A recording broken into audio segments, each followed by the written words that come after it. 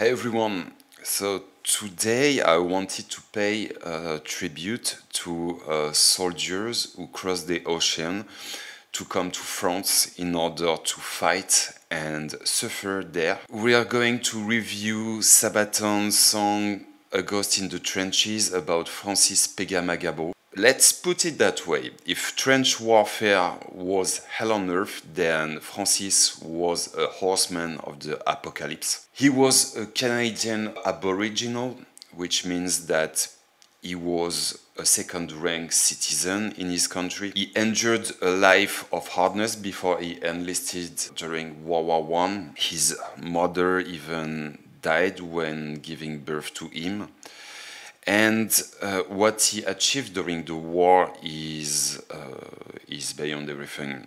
He was the most decorated native Canadian in the military history of Canada. He served as a sniper and made 378 victims and captured 300 German soldiers. So let's go. Move between the lines, a soldier breaking the confines.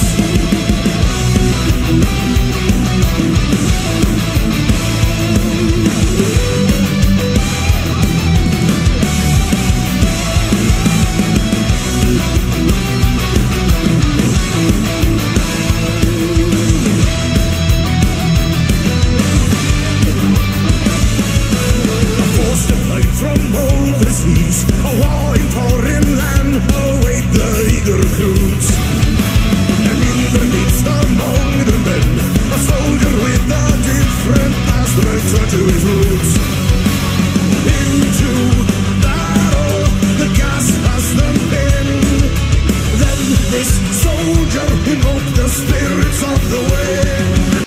So, into battle, the gas has them pinned.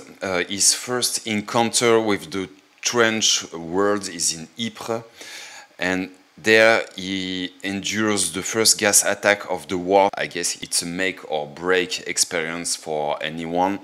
Then this soldier invoked the spirits of the wind.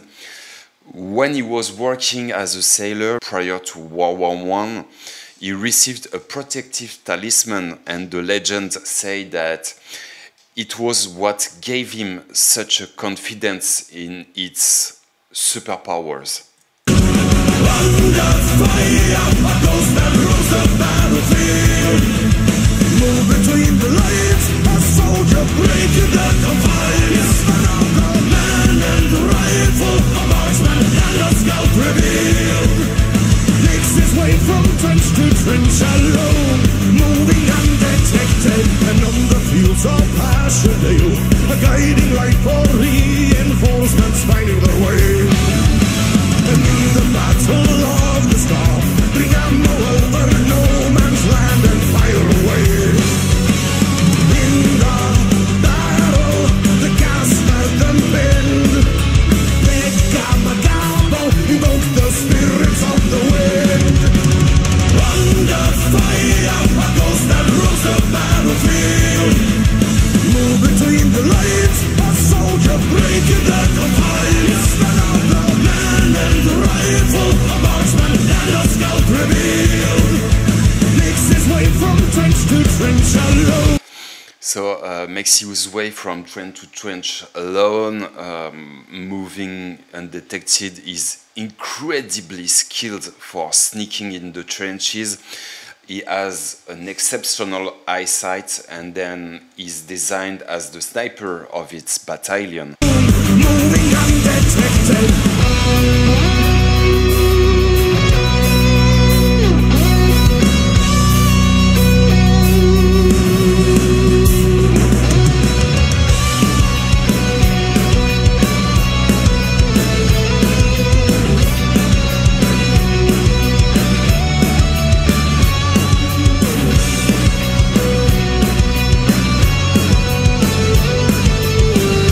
Almost the whole war, he made it home, but at some point he started to endure severe PTSD. And why? So he served as a sniper, and when you're a sniper, you're like a hunter, and you hunt for a specific man, you choose him, you see his face before you kill him. So at some point, it must be, it must take something of your humanity. It makes me remember about the life of a Soviet sniper I heard a couple years ago and never forget about this. So her name was Rosa Shaina. She killed something like 60 German soldiers, and at some point she said that she felt that she didn't have a heart anymore because every man she killed took a part of her humanity. And then she died, and her mother said, yeah, maybe it's better this way.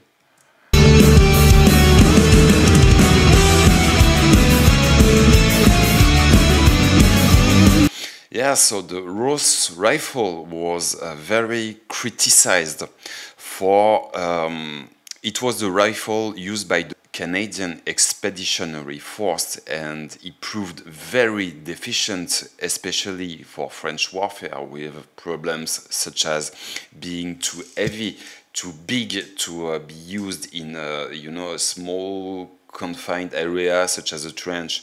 Your bayonet could fall from your cannon, which is annoying when you're charging your enemy. And it was unreliable to the extent where at the Ypres battle, many Canadians just dropped this rifle and took the rifles from British who were either died or injured.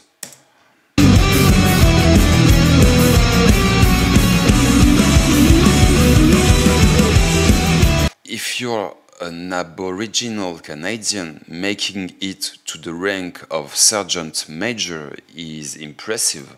Under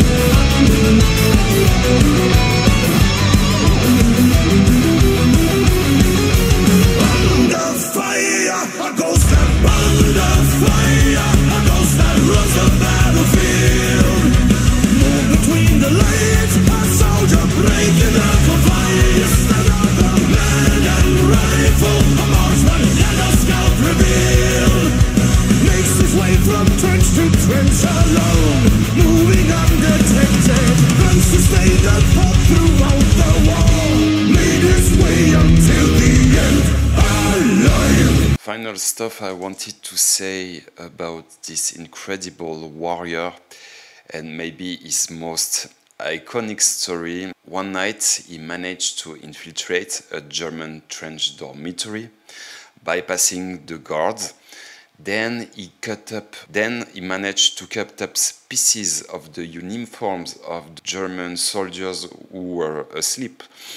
I imagine what kind of surprise it was for them when they woke up. Finally, he came back to Canada alive. He involved himself in politics and represented the First Nations there. He worked as a guard in an ammunition factory and finally died in 1952. And I hope he has some peace and happiness during his life.